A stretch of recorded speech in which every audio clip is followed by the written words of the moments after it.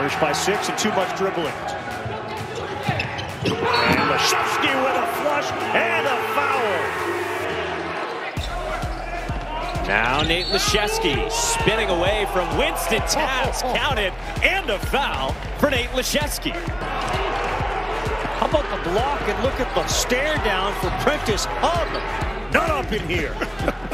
Not up in here. Now this is the guy they want to have it. Prentiss Hubb. Deep in the shot clock. Has to pull it from deep, and he knocks it down.